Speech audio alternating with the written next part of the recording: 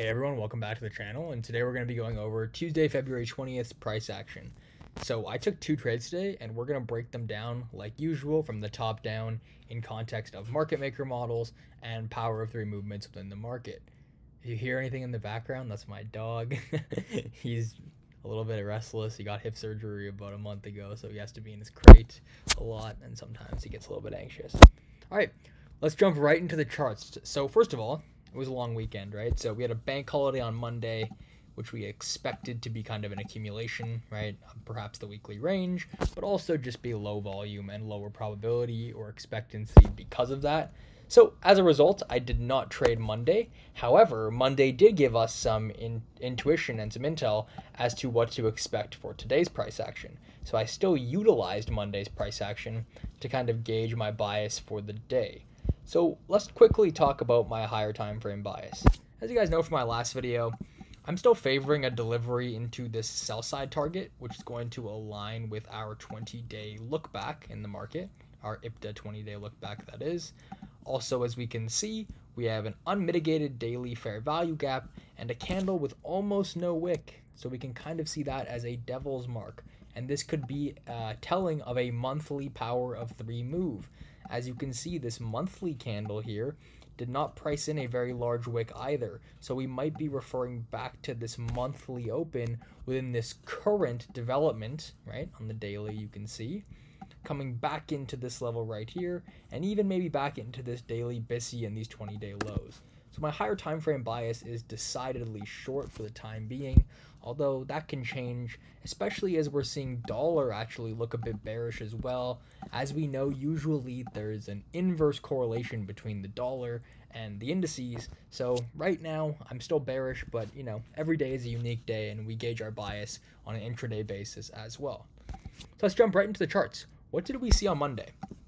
Well, the first thing we saw on Monday that helped us kind of assemble this bias was this critical SMT between NASDAQ and the ES. And as you guys know from my previous lecture, an SMT signifies an SMR, right? So although we are in a continuation sell model, seeing this SMT between the NASDAQ and the ES right here on your chart, you can see, I'll pull up my ES chart so it's a bit clearer as well.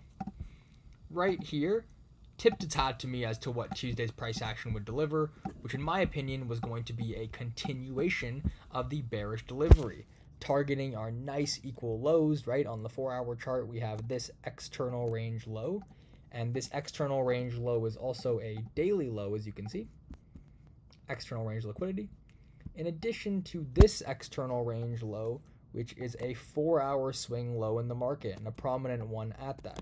So these were my two sell-side targets for today's delivery, and here's how I approached the session that I trade, which is New York.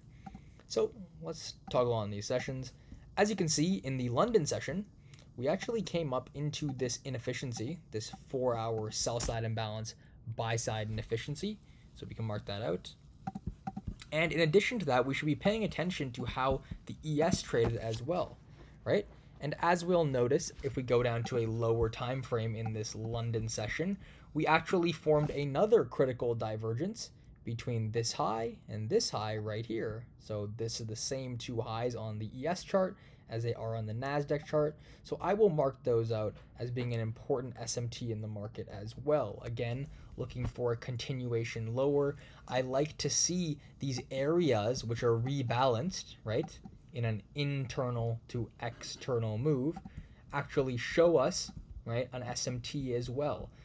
SMTs signify smart money reversals in the market on lower time frames. So as you can see in the London session, we came from this external range low, which I'll mark out always with these blue lines, back into an internal range. And as we know, the intermediate time frame to the 4-hour is the 15-minute chart. So we can see that the London session actually delivered a beautiful internal to external range move, right? External range liquidity on the 4-hour, back into internal, then back down to external, right? The market cycles between ERL and IRL. So we've taken out a swing low, we come back into an inefficiency, and then we target that swing low again. This is the continuation of bearish order flow, right? This is what makes our higher or lower highs and lower lows, essentially putting in structure that's bearish, is a refreshing, right, or a recycling of price in these key areas of interest signified with SMT as well. So let's hop back into our higher time frame charts, and that was the London session. Now let's take a look at what the New York Open delivered. So as you can see from my Twitter, I actually went long in the New York Open after seeing this piece of price action. So first of all, I saw us trade into this external range low on the 4 hour. Again, my mind immediately now goes into an internal move, specifically seeing we have this 4 hour imbalance that is yet to be fully mitigated. And in fact, if we draw out quartiles of this gap, we can see we have not even mitigated a premium of this gap yet. So let's go and look at the quartiles of this gap, right? We've only just come in to this bottom quartile, which is a highly discounted, I guess you could say, area of this gap, and we'd want to see price reaching a little bit higher. So although it didn't in hindsight, my bias for the morning was going to be an external move, right, below these lows, back into an internal move. So let's take a look at my 15-minute time frame, which is going to show me kind of my lower intermediate time frame to start looking for trades. And this trade was recorded live on my Twitter, so you can go back and refer to that. And as you can see, once London comes through and takes out this low, we start to put in this bottoming pattern. And what I mean by a bottoming pattern is that we're starting to disrespect these bull or bearish PD arrays, and in fact, we're printing displacement and bullish PD arrays inside of them. Now, as you know, we can't consider a reversal in the market, even on the short term, without critically looking for an SMT. So let's take a look at our 15-minute chart and see if we get some form of SMT. Actually, we can even go up to our higher time frame and see if this swing low in the market, which will be denoted by this low right here, was taken on ES and NASDAQ. Well, as we can see, we form our SMT right here between these two lows, right? So this is our SMT with ES. And then once we get that inversion or natural support level on the 15-minute, right? Let's draw that out. That natural support level on the 15-minute. Then we can zoom in and actually try and piece together, I'm going to get rid of this line, piece together what's actually going to be the draw on liquidity for the equities open. So seeing this manipulation beforehand, I'm now going to be framing this power of 3 move. I see accumulation here, right? Right in this inefficiency, but not yet in a premium level. I also see this low resistance liquidity signature, which is essentially failure swings in the market. After seeing failure swings and a low resistance liquidity signature, what I look for is a meaningful manipulation. As you can see, we manipulate this 4-hour external range low. And now I'm looking for any signs, right, that we are going to be distributing back in to that high, specifically targeting those failure swings. As you'll notice on your ES chart, there's even more confluence to target that area in the form of these relative equal, or in fact equal highs, which you can see the SMT divergence printed on in the London session. So that was my framework for the morning, just playing the equities open distribution higher. Now, what PD array did I center this analysis around? Not only did I see this inversion gap offering support, so some people will refer to these as natural support, SN, support natural.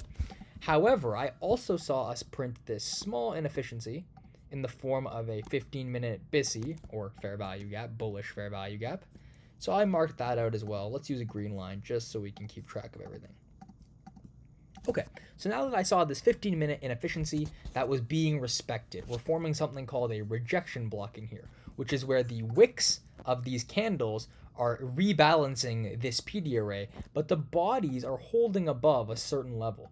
So let's mark out this rejection block in another color. Let's maybe use this purple color and call this an M15RB. This is our, let's move this label over to the bottom right. Right, this is our rejection block, and then this is our BISI and our inversion fair value gap. So we have 3 PD arrays that we're framing longs off of. Now, naturally, we can hop down to our lower time frame, right? So again, we're moving from external on the 4-hour to internal, after moving previously from internal to external, framing our market maker model, our natural cycle in the market, which is Again, something that you can refer to on my Twitter, on my YouTube. It's essentially the model I trade. So once I get some 15-minute structure here, like this market structure shift in here, which we can denote with this little symbol like that, now I'm targeting this, consolidation high. Now on the lower time frame, which is going to be my 1 minute chart, I can start to scope out entries. Of course, on this time frame, we can't forget to use our standard deviation projections. And as you can see, this last manipulation leg is the one I choose for a couple reasons, right? First of all, it is the leg that leads to a liquidity sweep and then a change in the state of delivery, right? When we close above this candle, it's a market structure shift. And then this is the SysD. And then also we're pairing this, right, with our most important confluence for this reversal, which is going to be our SMT with ES. So this leg in here is going to be projecting in time this manipulation and this power of 3 move. As I can see, I have a very nice confluence with my 2.5 deviation lining up with my buy-side liquidity target. Right, so let's mark that out as our low-hanging fruit. Let's make it a bit bigger. We'll call this our low-hanging fruit. And then, of course, we have the rest of these failure swings to target, which are going to be this high and even this high, right? These are all potential targets, all swing highs in the market. Of course, I didn't mark out all of them. I just had this prominent swing high. And I was also potentially looking for maybe this swing high in the market, which would align, of course, to a higher time frame. Maybe look at the hourly swing high, right? But my majority of my position was going to be coming off at this 2.5 level. As you can see in my YouTube or in my Twitter recording, I took off 5, I think, out of my 6 contracts at this 2.5 level. So let's go down to our 1 minute chart and kind of look at what entry models were provided to us. So in consistency with the model I trade, right? Once we come into this rejection block, there's very good entries that you could potentially take, and actually let's look at just this fair value. Yeah. This is a very nice entry you can take in here, right before equities open. I actually got in a bit earlier. So once we formed this 15-minute gap, right, I got in pre-market at around 8:30 a.m. So let me see if I can look roughly where I got in. Again, you can see my execution on my YouTube, or on my Twitter rather. So I think I got in somewhere around here, maybe even somewhere like that. And then of course I was going to be targeting this high for my first TP, and then the final target was going to be these London equal highs. And of course my stop loss, because pre-market is what I refer to as an area of time distortion, meaning this axis is usually, right, in the period from about 9:15 or 9:10, let's go 9 a.m. even. So from 9 a.m. to about 9:25, we usually see some meaningful level of manipulation and or price accumulation in here. So I like to keep my stop losses at an invalidation of my PD array. So that's going to be my intermediate time frame. So I'm framing my stop loss as a closure below this inefficiency. It's really only a 15-point stop loss, right, in the market. Maybe even if you get in higher, it'd be like a 25, 30-point stop loss. So both ways you're getting, a 2 to 1 at least, right? Depending on where you got in. I believe I got in somewhere around here, and I may have even averaged again. I don't quite remember. Just go look at my Twitter execution. It's all there. I try and be transparent with my executions by recording them. And then as you can see, price delivers quite nicely into our target using that equities open volatility injection to form yet another, right, SMT in the market between these lows, and then of course liquidating our highs before eventually reversing quite rapidly. So that was our morning trade using a 4-hour external to internal move with the confluence of a power of 3, right, and SMT, and then also looking at the structure that was formed, right, the bullish structure and the inversion. Moving into the afternoon then, I played another long in the market. So I actually didn't play short today. I played another long in the market, again, using the same 3 time frames. So coming into the 2 p.m. session, right, I was looking to frame another 4-hour power of 3 move. Having seen us sweep this liquidity pool, I then went to my ES chart. This was in the 10 a.m. 4-hour close, right? So as you can see, this happened, in the morning session. If we go down a time frame, you can see we swept this out at around noon, 12:30. And then what I look for, as always, is signals that we're going to be closing inside of this range and returning from what to what, right? External to internal.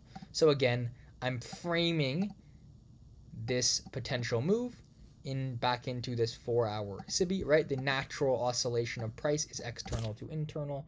So what we want to look for here, based on our 4-hour, is this candle to now pull back into this area after we had previously went from internal into external, right? Something like this. Again, another beautiful framed market maker model. So what do we look for? An SMT to begin. And that's going to be right here. We can see this swing low right here. And we want to measure out where that swing low is on the ES chart. And on the ES chart, we can see that swing low could be this one right here, where there's also an SMT. But even the lower swing low here is also an SMT. So there's a large divergence in the market we can see between ES and NASDAQ. We'll mark that out as always, right? And now we can look for our lower time or intermediate time frame market maker model. Just gonna flip off my sessions here. Again, 15-minute is the intermediate to the 4-hour.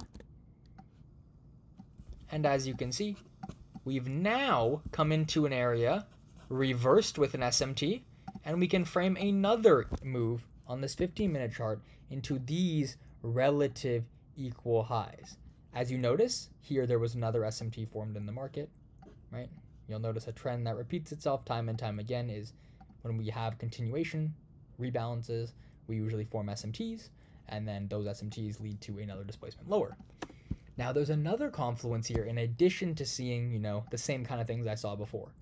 A natural support level, right? Inversion fair value gap. We see one form there. We see a second one form here.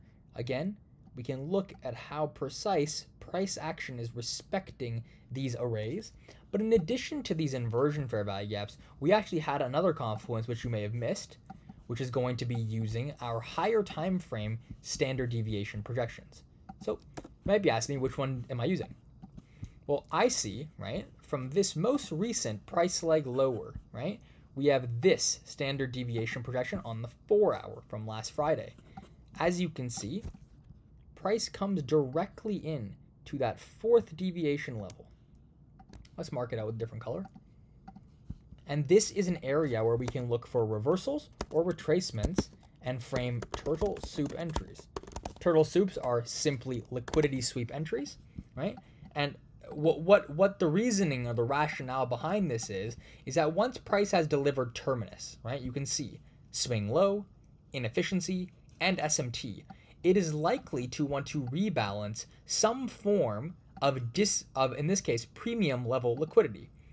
Dexter, a lab, teaches this as wife liquidity, but you can also just refer to this as premium levels of liquidity. So if I take a dealing range and I draw my dealing range low to high, you can see that we come in and we want to target some form of liquidity above here. So obviously we have this internal range liquidity right in here, and on a lower time frame, right, we can even frame a possible swing high that aligns with that internal range liquidity. Fantastic. So we'll call this our buy side 50% or wife liquidity.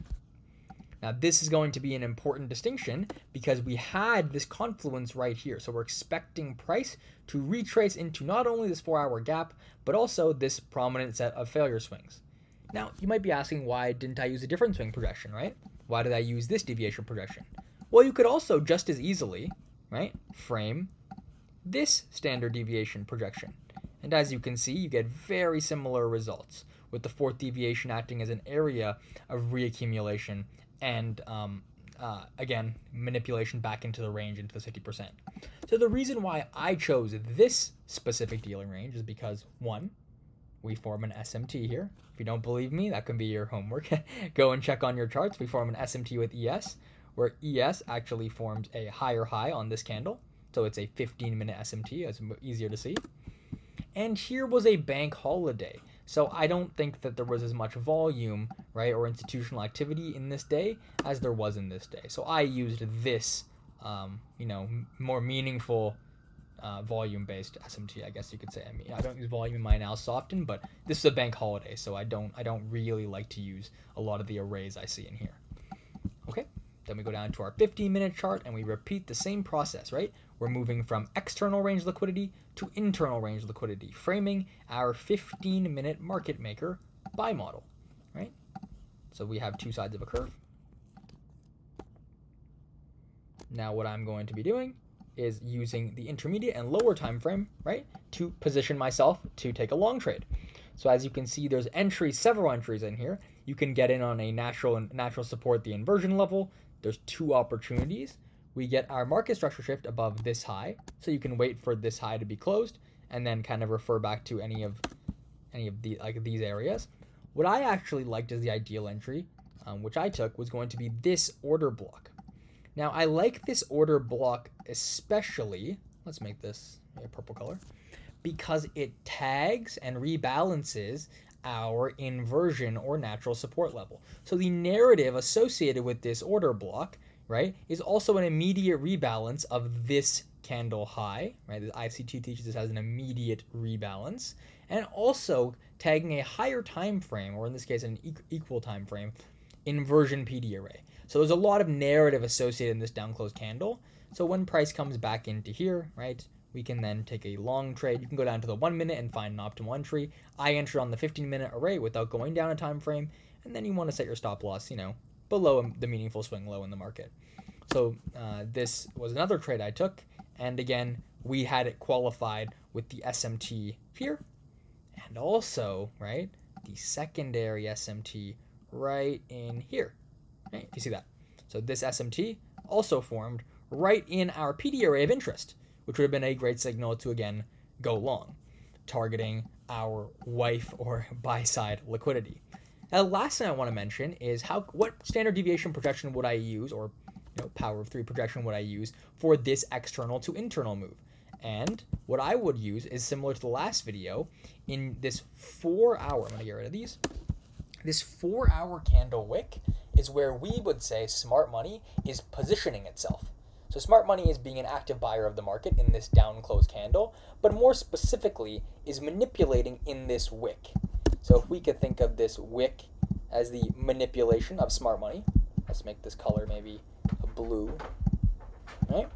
We want to be able to use a deviation projection that frames this wick itself, right, as the manipulation lower, because that is where smart money, right, smart money is positioned within the wick. So we can call this a manipulation. This entire wick on the 4-hour is a manipulation of price. So now when we go down to our 15-minute chart, we now see that this deviation projection from that wick low to open, right, which is going to be up here,